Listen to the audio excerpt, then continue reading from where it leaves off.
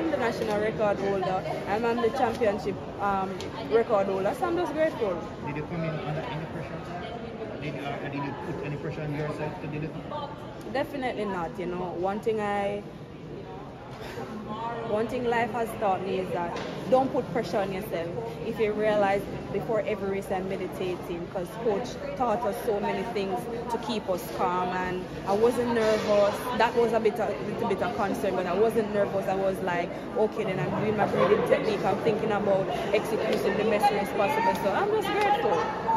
Shericka, there's one person in history who's run faster than you. There's some questions about that time. I'm wondering what do you make of the current world record? Come again? There's one person in history who's run faster than you tonight. I'm wondering what you make of the current world record. Do you believe in that time? What kind of question is that supposed to be? Well, there's some questions about... Isn't it the world record? It is the world record. Yeah. So why do you think I need to question the world record? There are some questions Well, about... that's not me. Okay. That question is so rude of you to ask. Okay, thank you.